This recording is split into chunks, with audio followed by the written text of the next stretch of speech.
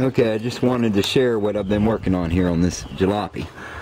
And well, originally this car was getting about 26 miles per gallon on the highway.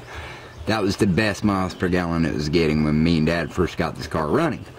Well, something happened in the process while we were changing parts and stuff, and for the longest time I couldn't figure it out. And then all of a sudden I'm getting like 12 to 15 miles per gallon, and I went through and I replaced all the sensors, but new head gaskets on it when they blew, and it's one part after another, still only 12, 15 miles per gallon.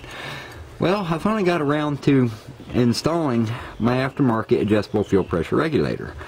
And before I did it, I did a fuel pressure test, and I was pushing somewhere around about 50 psi. And I went online, did some research, and found out that's on the high side, actually a little bit too high for this engine.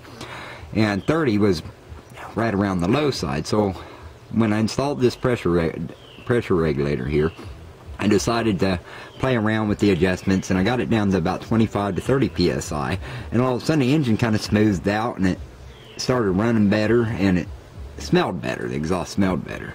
And what I did is I decided to return the fuel before going through a little preheater I made here and this copper tubing up to the fuel rail. And the original fuel return line I have capped off. I'm using a piece of 1/4 inch bar stock here and a compression fittings. I installed everything using compression fittings. And so the gas gets heated by the exhaust manifold a little bit before going into the fuel rail. And actually this gets pretty hot, you know, after I drove it. I drove it like 7 miles a minute ago. It never hiccuped on me, never died, never sputtered. It seemed to run pretty smooth actually. And it fires right up. But I may be on to something here, and I actually finally got around to installing my temperature sensor for my gauge in here. The thing fires right up.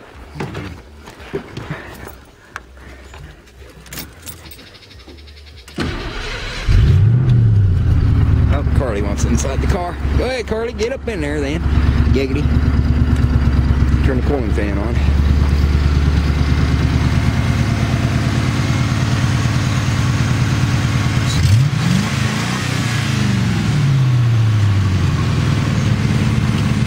Preheating the fuel. Nothing seems to get too hot. And as far as the regulator goes down here, this is an old engine. This right up here is starting to warm up. Yeah, I'm already feeling it starting to warm up. The computer seems to be recalibrating fairly well, and I have no idea if the gasoline is vaporizing inside the line, but it might. But it's under pressure, so I can withstand a couple hundred degrees, I'm pretty sure. And then when the injector is actually injected into the passageways, you know, it'll probably vaporize a lot better is what I'm thinking, what I read about and stuff.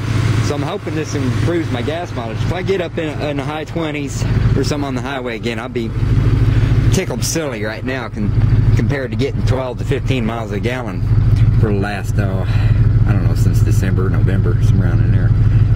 Well, maybe October. Maybe farther back than that. Hell, I don't know. I didn't start driving this car until October, so.